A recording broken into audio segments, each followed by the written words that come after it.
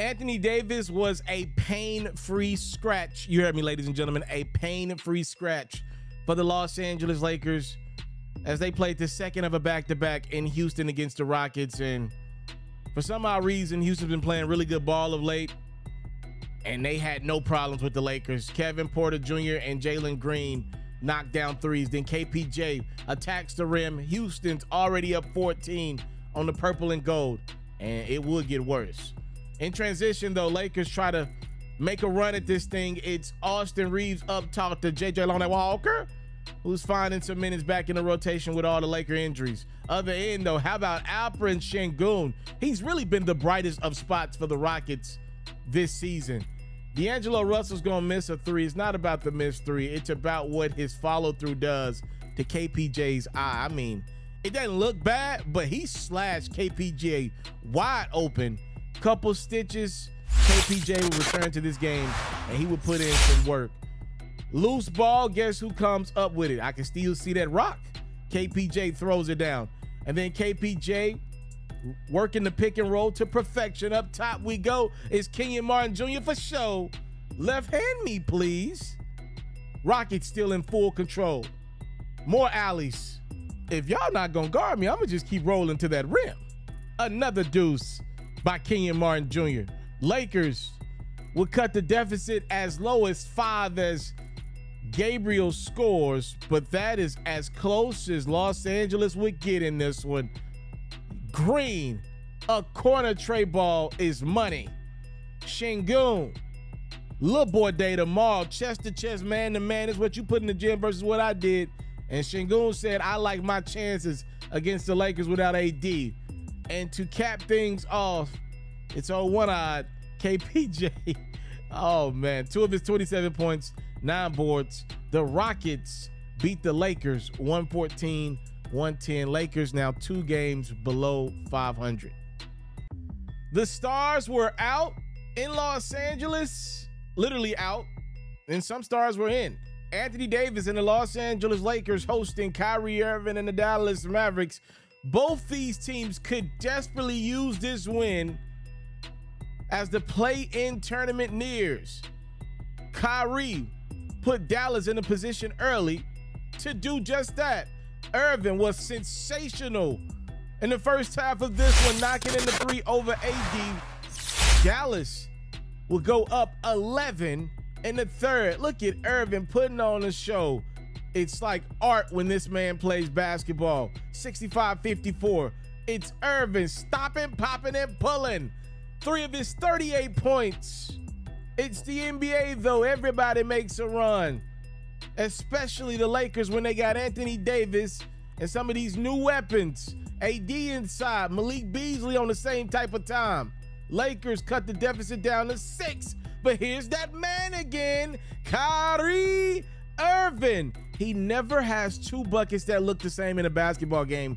Dallas back in control. Lakers got a response, though. The floater is good from Austin Reeves. And then how about the big fella, AD? Maybe got away with a travel. It wasn't called. Davis puts it in. He had 26 points and 10 boards. Schroeder with a floater of his own. Lakers up 5, looking to put this one away. Irving and Dallas got something to say. His floater is good. AD, sometimes you got to go with what you know. He buries that patented jump shot. Lakers up 4 in the closing seconds. For some odd reason, Anthony Davis fouls Maxi Kleber on a 3-pointer. With 7 seconds left, Maxi goes to the line, makes all 3 free throws. Lakers would then go 1 of 2 from the line, which means Dallas is down by 2 in the closing seconds. They double Kyrie. Anthony Davis, for some odd reason, plays off Maxi Kleber, and that was a mistake. Maxi Kleber buries the Lakers at the buzzer. What a shot. Battled through injuries to get back to this Dallas team at this point in the season to help them make a playoff run. It's moments like that that make the grind worth it. The Lakers suffer a devastating loss by 1 on their home court as Maxi buries them at the buzzer. That's a bad loss from the Los Angeles Lakers to the Dallas Mavericks. I'll give you that.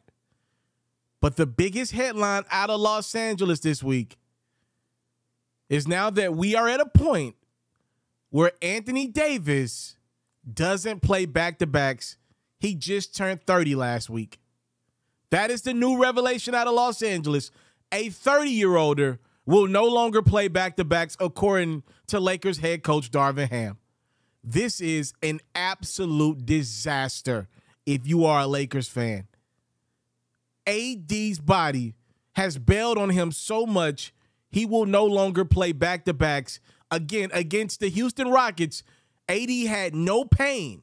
He was pain-free. He said it himself, but the Lakers still sat him because they played the Pelicans a night before, and now Anthony Davis no longer plays back-to-backs. This is a disaster. That's the biggest storyline coming out of Los Angeles this week. Not the fact that the Lakers lost to the Dallas Mavericks, even though Anthony Davis had an abysmal late game foul that your star player just can't do.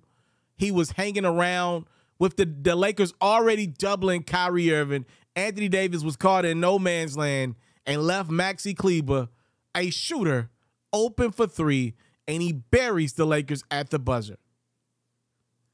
Look, I don't know if the Lakers will make the play-in tournament. About a week ago, I thought that they would, and I actually thought that they would have a home game, meaning they'd be like a 7 or 8 spot in the play-in tournament. Today, I'm not so sure. The news around LeBron James is not good. He's set to be evaluated in the upcoming days. Apparently, LeBron James is not close to playing basketball right now. It might be an additional 2 or 3 weeks. I'm not so sure if LeBron will be ready for the play-in tournament. That looks to be his goal, though. His regular season most likely is over. But LeBron James has held this league down for 20 years, and there have been a couple years in the midst of this Lakers run where LeBron James was healthy. The Lakers were in the playoffs, mostly off his back. So, yes, I'm sorry, a 38-year-old cannot continue to carry the league and the team that he's on.